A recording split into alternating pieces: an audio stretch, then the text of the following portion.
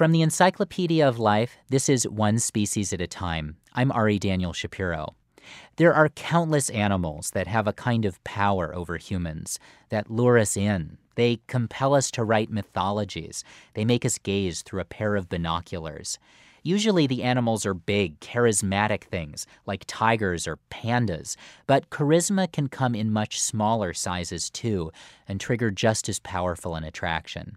A few months ago, it's this appeal of the small that turned people out in droves. They're amazing. Let it there settle. You go. Now you can see those red underwings. Wow. Oh, wow, that's like awesome. We're in Frostwoods Park, a patch of green in East Brunswick, New Jersey, and our first of 3 stops. It's nighttime, about 9 p.m., and these couple dozen kids, parents, and neighbors are on the lookout for moths. There's something kind of magical about being out at night with all kinds of biodiversity, everything from the size of a pinhead up to a moth as big as your hand. David Moskowitz is the co-founder of something called National Moth Week. In late July, for an entire week, over 300 moth-inspired events were hosted in every state in the U.S., except North Dakota. North Dakota, where are you? And in numerous places around the world. Costa Rica, Gambia, Bulgaria, even the Azores in the middle of the Atlantic. There's always something to find. It's like a treasure hunt.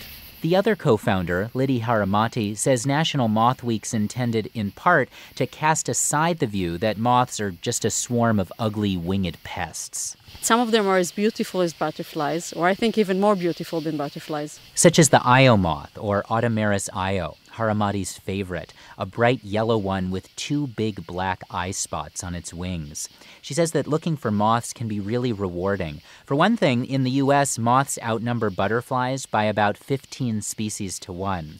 Not to mention that finding moths at night is pretty easy. All you have to do is turn on a light at night, and they'll come to you. You don't have to go look for them. Come on, John. 2.25 miles above sea level, perched atop the Continental Divide of Cottonwood Pass in central Colorado, our second stop, a generator roars to life, powering a bright light. It's nighttime, and the faces of a dozen people light up in its soft blue glow. Most of them are Lepidopterists, who study moths and butterflies by profession. Someone's unrolled a screen in front of the light to catch the moths flapping through the cold mountain air. It's a Hepialid, gracilis, for the first time in 30 years. Hold on just a second. It looks like there's something much bigger on the other side. Oh, yeah, here we go. I think it's a Lasiestra. It's still kicking a little bit. Jean-François Landry, who drove here from Quebec, James Adams, who flew in from Georgia, and the rest of the group are collecting these high-elevation moths. In terms of unknown diversity, new species, this is kind of the frontier. By far the youngest person up here is Megan McCarty. She's 16, from Indiana, and is an avid lepidopterist in the making. Oh, this is just a killing jar. I basically put moths in here and I have poison in here, and then I'll put them in my collection. Her dad, David McCarty, has tagged along too. I'm a supporter of moth love. I like to see the action, but it's just something that Megan does, and so I drive her out. I like birds. Our last stop is in the middle of the island of Oahu in Hawaii, up past a series of pineapple plantations on a lush path in the Ewa Forest Reserve. It's usually closed to the public, and that's because this trail runs along a knife-edge ridge with a sheer drop on either side. But Cynthia King, the entomologist from Hawaii's Division of Forestry and Wildlife, is keeping careful watch over the 17 people who've assembled in the fading daylight. Everybody else have their stuff? Water bottle, flashlight, rain jacket. Awesome. A strong gust of wind sweeps across the ridge. Wind's not good for spotting moths. It doesn't allow them to settle on the lit-up sheet. But it turns out it was ancient winds that blew most of Hawaii's moth species, 850 and counting, from the mainland out to its islands. That's why the moths in Hawaii tend to be smaller than the ones you'd find in North and South America. Little moths can travel much farther on the wind.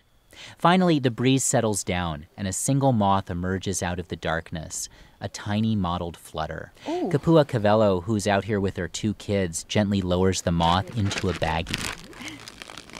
Hey, there's a moth over here. You guys want to check it out? Mommy. Cynthia King comes over to investigate. This is a little sphinx moth. Or Hylas wilsoni perkinsi. The group spots another several moths, but before long, it's time to pack it in. They head back, walking carefully along the ridgeline, and they talk softly about searching for such small treasures beneath the night sky. Their headlamps twinkle along the path like a constellation of slow-moving stars. Special thanks to Rose Eveleth, Erica Kramer, and Nikki Motson for collecting the audio for this story and for taking some great photos, which you can see by visiting EOL.org. Our series, One Species at a Time, is produced by Atlantic Public Media in Woods Hole, Massachusetts. I'm Ari Daniel Shapiro.